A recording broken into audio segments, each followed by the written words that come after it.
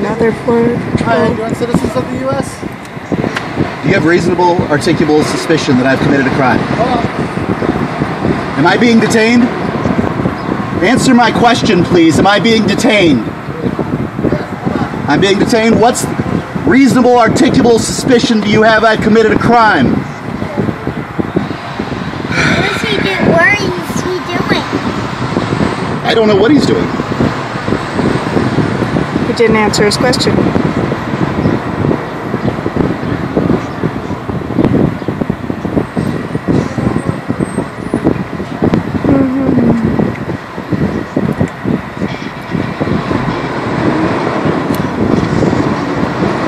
Am I being detained?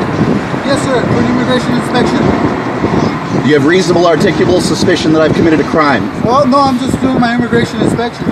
You cannot detain me unless you have reasonable, articulable suspicion that I've committed a crime. Well, I'm explaining to you what I'm doing. Let me tell you why. Have I committed a crime? I'm determining your citizenship.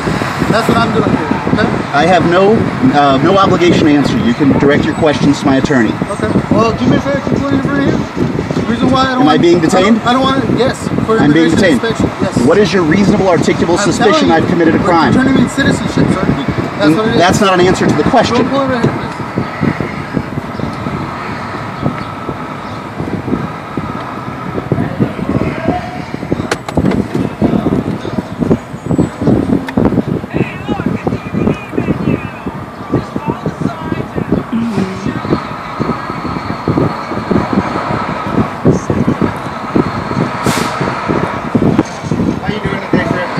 I am not well. I'm being detained against my will and illegally. Okay. Well, our purpose here in this checkpoint is. I know what your purpose just is. To ascertain. And I'm not answering questions today. Okay. We have to be fully satisfied that you're a U.S. citizen. Do you have any reason to suspect that I am not? No, sir. But you're not. I will be going. You're not free to go. Okay. Do you have reasonable, articulable suspicion I've committed a crime? No, sir. But then I can go. You see, the laws in the United States say you can only detain me if you have reasonable and articulable suspicion of a crime. Not one of you have articulated one suspect that I am a crime. Okay, well, I'm glad you're up with your law, but unfortunately, I guess you haven't looked at the immigration law.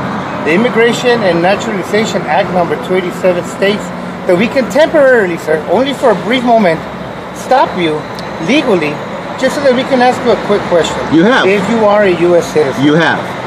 So, do you have any reason to believe I am not? I'm asking you that question. Are you a United States citizen? You aren't a United States citizen. A citizen, as defined by the Black's Law Dictionary, says that a government trades an obligation of protection for a duty of servitude. That's the law. The Supreme Court of the United States has said that law enforcement agents have no obligation to protect you. Therefore, you're not a citizen. Ask a question. He has You're not a asked citizen of the United States. You are a subject. Of the United States? You are a subject. You are a subject. Okay, so the question, that's all right, sir, that's okay. The question is, were you born in this amazing country that is the United States? I was born on planet Earth. Okay, planet Earth is on this country. No, yeah, okay. Right? Okay, but you're still not free to go. Was she born in the same place you were born? Nope. Not in the same place, no.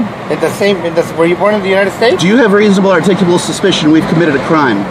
No, sir, but you must answer my question. No, I don't. Are you a United States I don't have to answer any of your questions without my attorney listen, present. I'm telling you right now, sir, that you are briefly being detained. I have a question. What does briefly mean? Briefly, it means all we had to do was just get an answer from you. You know as well as I do, this is a drug checkpoint, okay? You've searched it with a dog. This is an immigration checkpoint. Then why is the dog out there sniffing for illegal aliens? Yes, do illegal aliens smell different than American citizens? No, not illegal aliens. He's trained to detect concealed humans. So we've determined that you're way over your head here, okay? We haven't determined any such thing. You are a United States citizen because you are acting as a person who believes their rights as a United States citizen. And I believe you are a United States citizen. It's unfortunate that you're coming through here without fully understanding the law. Oh, I understand. And not allowing us to do our job. The only people that determine law are 5 Supreme Court justices. Okay? Not you, not me. So you just wasted your time. You are a U.S. citizen, okay? Thank you. Continue on your way.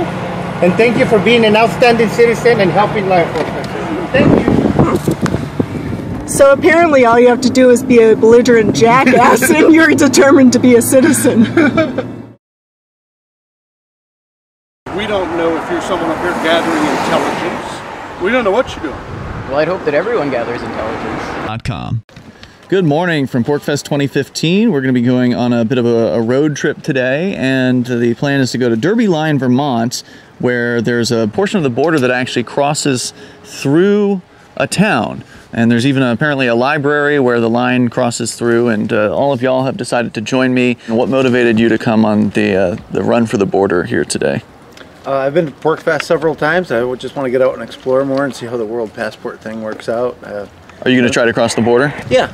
I've just got an enhanced driver's license, which I think is a chipped driver's license, which that should get you. I've crossed a few right? times with it. So. And Mehdi, you're from Canada originally. I'm from Canada, so I got my Canadian passport. I'll see what happens trying to get back in. I usually get. Have you ever walked across the border? Never. We're going to try that today. Yeah, too. All right. Well, being against the idea of borders and imaginary lines, I think it's an important thing that anarchists would be involved with, is trying to demilitarize and neutralize these zones in which people can't cross because of citizenship or other petty reasons.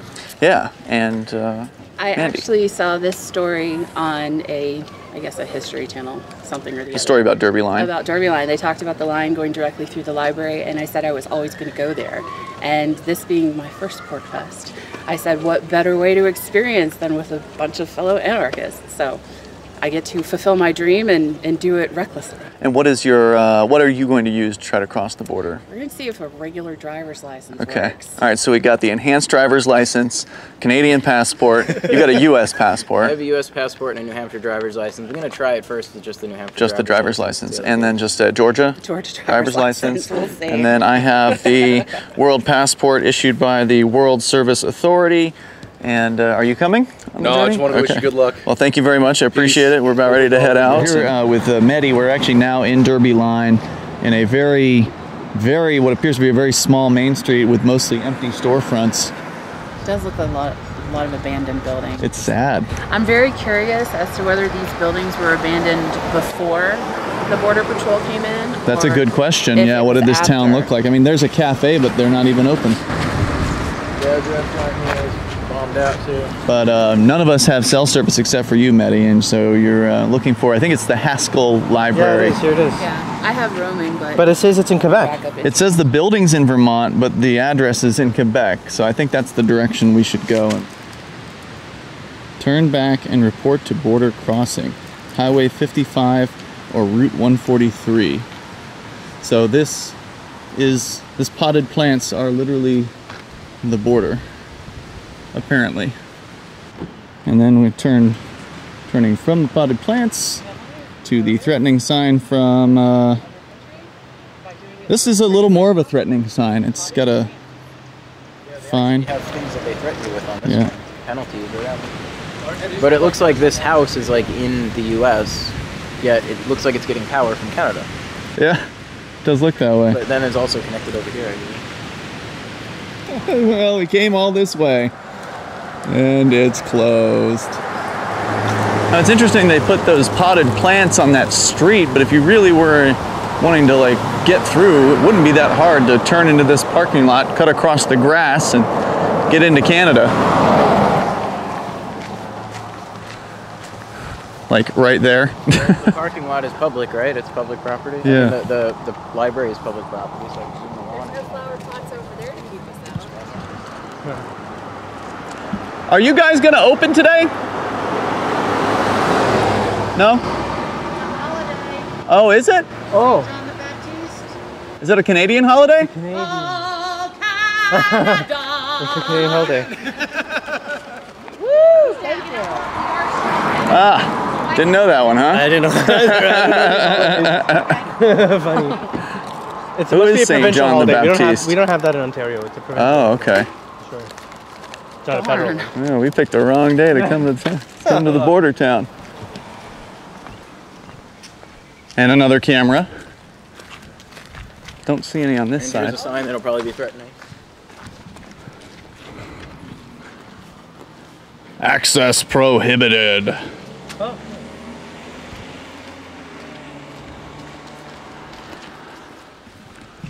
Here's the borderline. US and Canada. Oh, you're an illegal. Garrett's an illegal. Oh, that's the line. We're not supposed to cross that, I guess. Well, they want us to. Why would they put a sign there if they don't want us to read it? So there's some sort of power source because they have the solar panels. Yeah. I wonder what that's powering. The gate. It's electric. Yeah. Where's the other camera? Just that one there. I don't see one on the US side here. There's one. Oh, really? Where? Telephone pole. Oh, up there, yeah.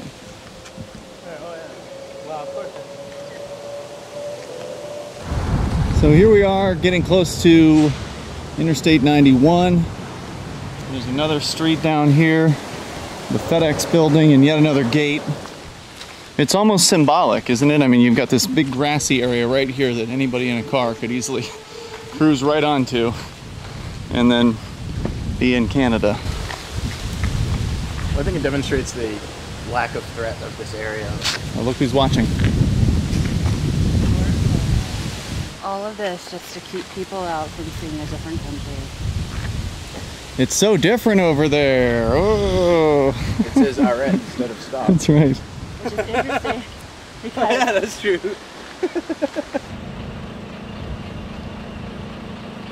After touring Derby Line's various border streets, we walk east onto the bridge over Interstate 91 to document the major checkpoints on both sides there. While we encounter no issues from the Canadian side, it's not long before the U.S. border guards start shouting at us.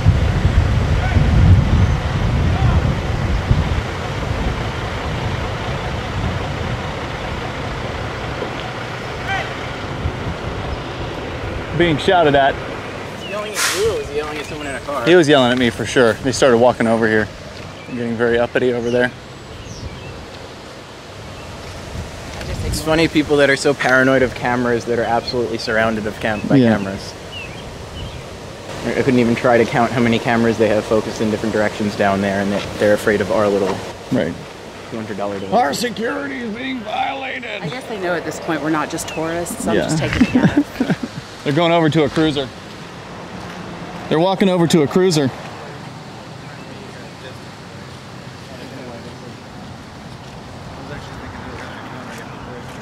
They're coming up this way.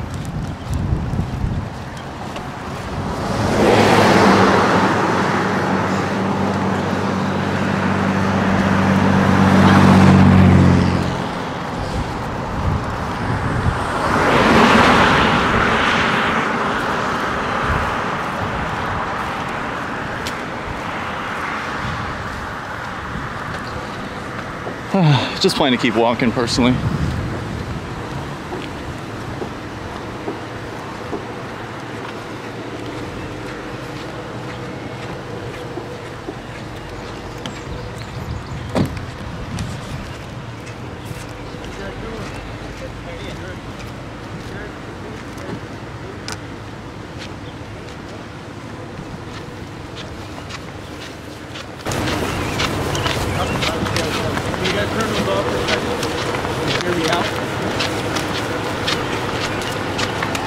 Afterwards, you can do what you want. Just hear me out for a second. Wait. Why would you want a U.S. citizen to suspend recording? I mean, if what we're doing is not... Hear me out. Because one, we don't know who you are. Granted. I'm a human being. Okay. All we're asking is, if you're going to do that, just ask, because we don't know if you're someone up here gathering intelligence. We don't know what you're doing. Well, I'd hope that everyone gathers intelligence. I don't feel the need to ask to exercise my right to freedom of the press. Because if you have to ask, it's no longer a right. Isn't that right, gentlemen? Representatives? I'm sorry? Are you a media representative? I don't know what that means. It sounds like a legal term. Are you a member of the press? Again, I don't know what questions you're asking me. You join? It depends on where you're from. All right. You guys have a good day. All right. Freedom, baby. Have a good day, guys.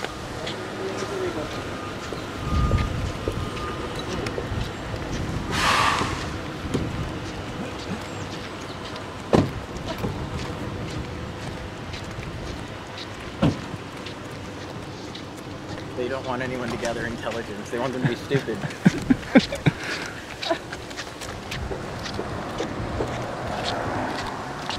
Y'all should just follow orders like we do.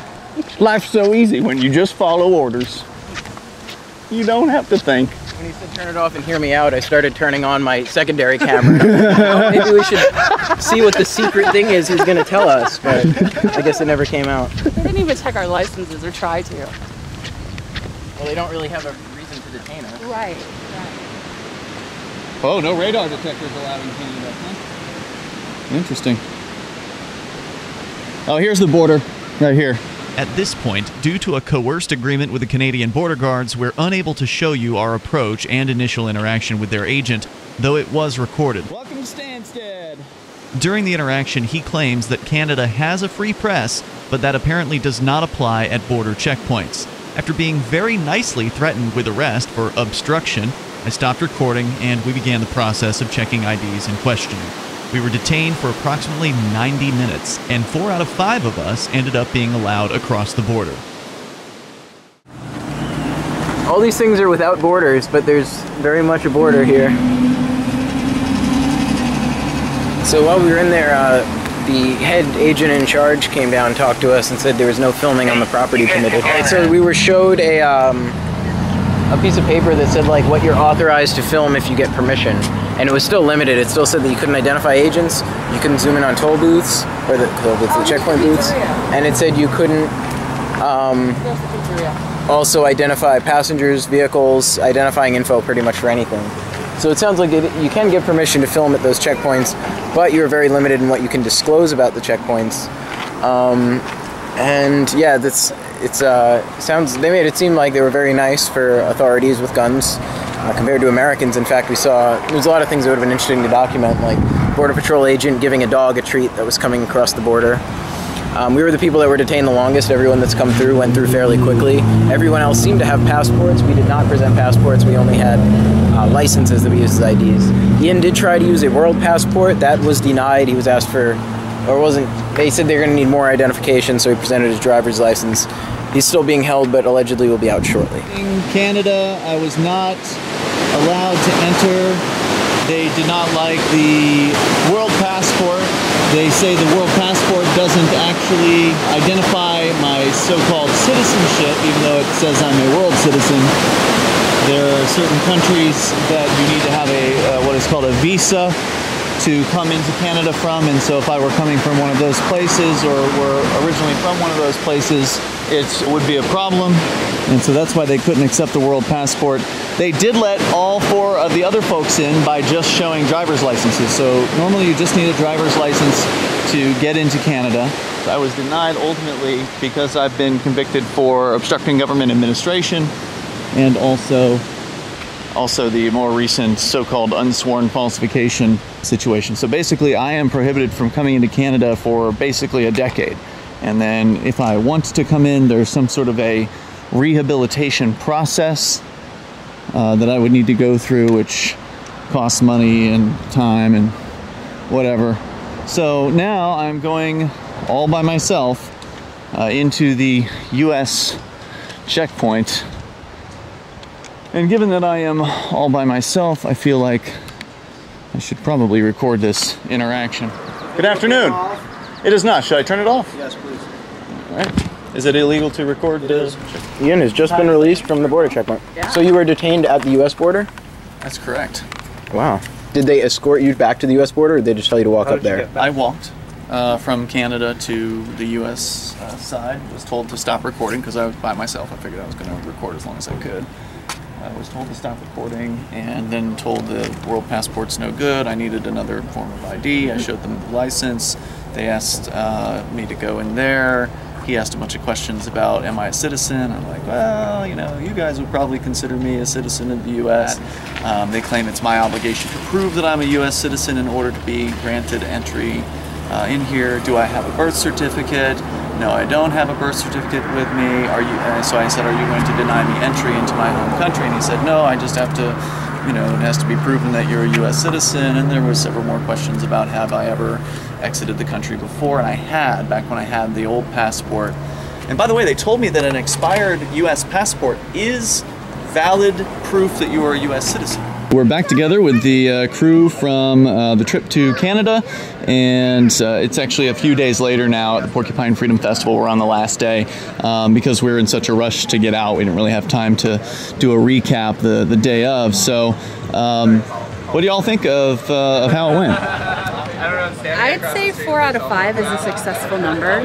I would also say that for my first big activist event, why go small, go big, and play with the U.S. border control? It was your first time leaving the U.S., right? Absolutely, yeah. Yes.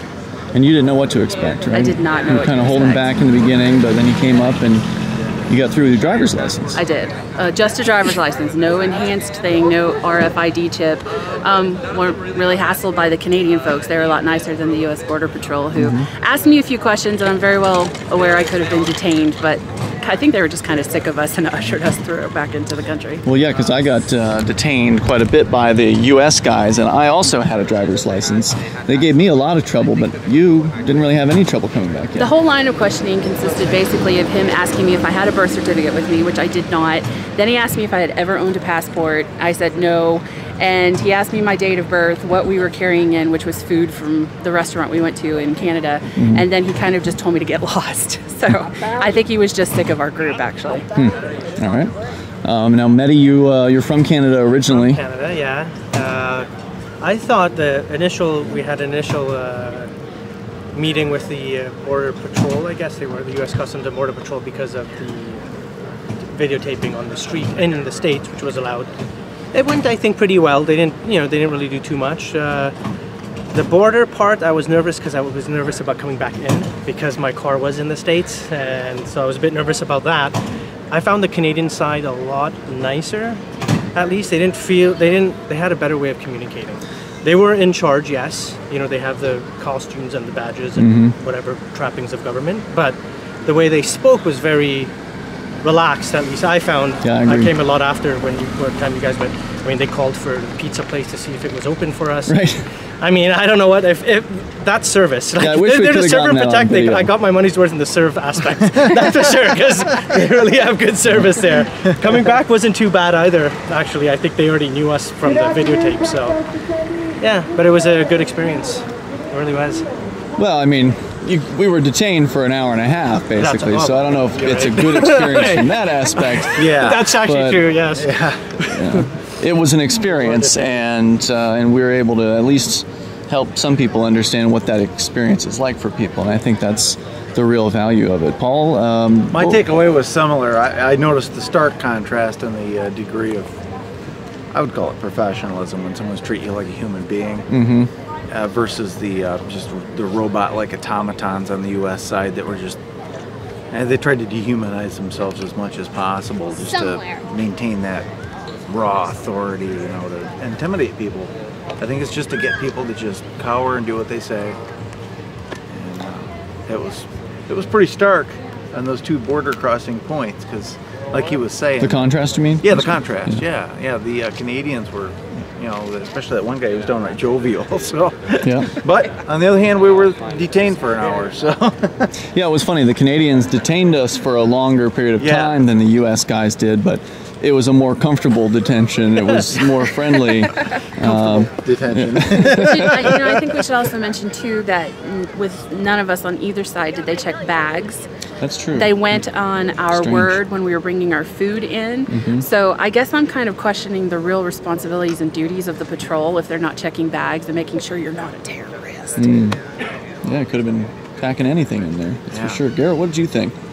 I think it was a very successful trip. I mean, it was unfortunate that you were not allowed in.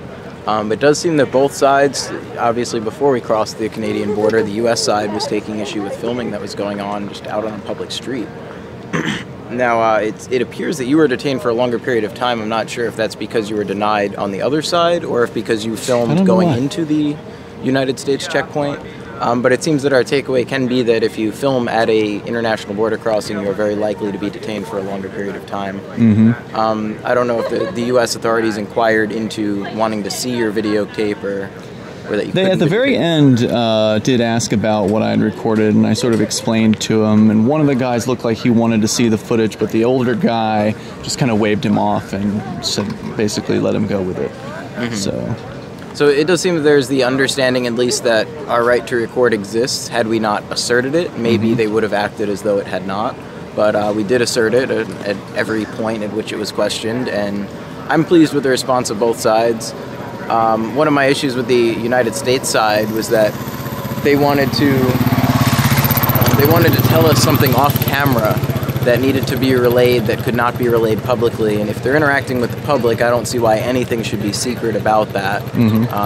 They don't know us from Adam, so they should treat us as though we are what we are as the general public. The Canadian side, even though they wanted us to turn off the cameras, I didn't get the impression that there was anything secretive that was necessarily going to go on. I mean, granted, anytime someone tells you you have to turn off the camera, it evokes that. But it was a very standard processing from what I was expecting from the Canadian side, as far as what's your business, how long do you plan to be there, are you bringing anything in? And taking our word for everything that we said was always appreciated. The authorities don't always necessarily take your word for what you say. Yeah, that's true. Yeah, I thought that it was an interesting contrast, and similar to the last time I actually did cross the border. The Canadian guys were they seem more easygoing than the U.S. guys. The U.S. guys this time, they had a real martial kind of feel. They had the military style haircuts and everything. You didn't really see that with the Canadian side. No, I got the impression that the United States side had far more of a patrol presence in the streets of Derby Line, Vermont, than there was at all. I didn't see any border patrol. No cruisers around in Stanstead, Canada? There did not seem to be on the Canadian side any enforcement. Yeah. Just the checkpoint itself. Well, also too, we should mention the fact that when we went into Derby Line that day, the town surrounding the checkpoint was completely desolate and the buildings were empty, and this was supposed to be Main Street. So I, like all of us, kind of wondering if that checkpoint was the cause of this and if that is what's preventing people from wanting to live in the town. I know I wouldn't want to live in a town where there's a bunch of cops. What it kind of looked like in that town is that the houses were on one side, the businesses were largely on the other side, and they choked them off from each other. Exactly. So, I wonder if the town is drying up and blowing away because of the border being Sure. The commercial infrastructure seemed to be just across the Canadian side of the line. There were some cafes, restaurants, and some convenience stores and such. And the only thing on the American side of the line was one giant Irving gas station.